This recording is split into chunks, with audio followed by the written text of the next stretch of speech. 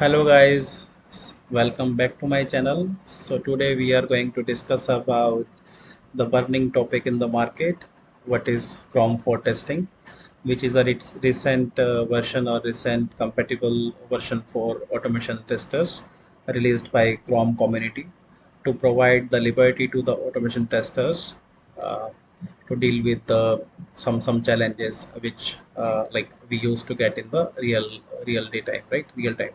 So I'm now navigating to the location where the article has been posted. This is a blog posted by Chrome itself. So what used to happen and what were the real challenges with the standard browser? So prior to having this Chrome for like testing, like the Chrome browser used to automatically upgrade, and which then makes it difficult to like compare the results between two executions. Because suppose for example you have executed your test cases on Chrome 114 and automatically it got upgraded due to new version released by Chrome, and it upgraded to 115 and now it started failing.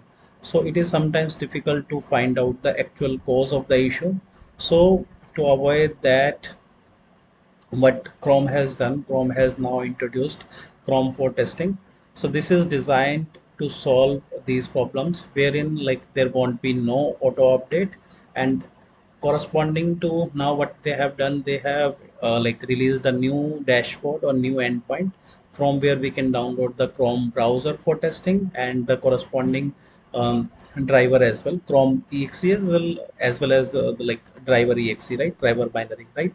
So we can download the Chrome exe from this location using this particular command. So in order to use these commands, we should have npm in our machine, node module, node, and otherwise there is a dashboard provided by Chrome community, so we can use this particular dashboard.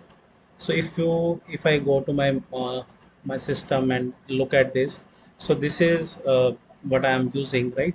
This is 115.0. So this is the version in my system. So what I need to do, I should have both the things. First the Chrome binary.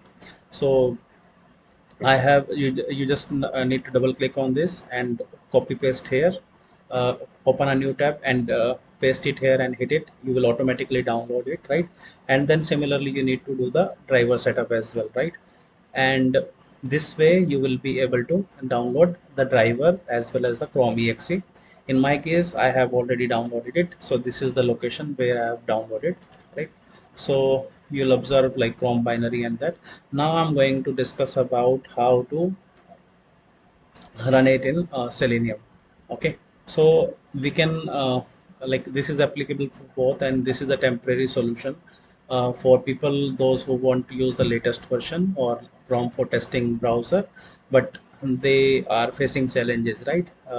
Due to like this Chrome 115 issue and the endpoints changed by Chrome, right? And they are unable to download Chrome 115, right? So now what I have done is this is the extra parameter that we need to introduce from options.set binary.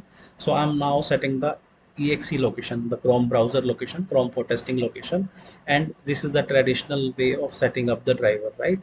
And here I'm setting the exe. So this is the same location where I have downloaded the driver as well as the Chrome browser. Okay, now what I'm doing, similar to what we do with driver equal to new Chrome driver, I'm passing this Chrome options, right?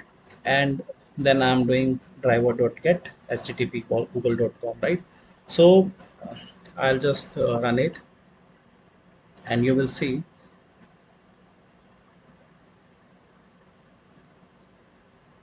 Yeah,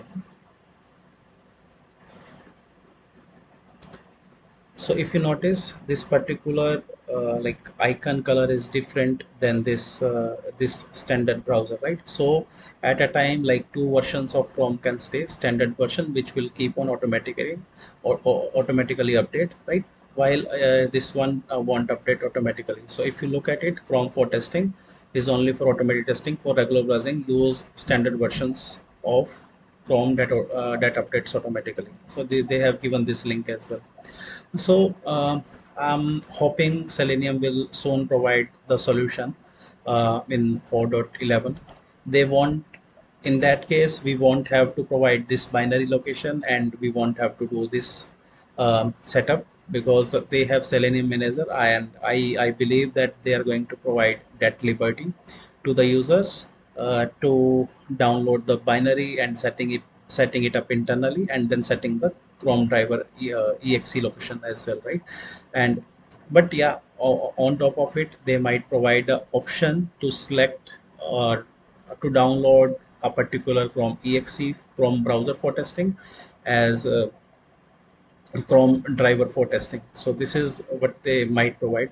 So we are waiting for the update. As soon as the update is there, I'll definitely going to provide this like lecture on this. I'll be giving a solution on this. So stay tuned for the next video. This is it for now. Thank you.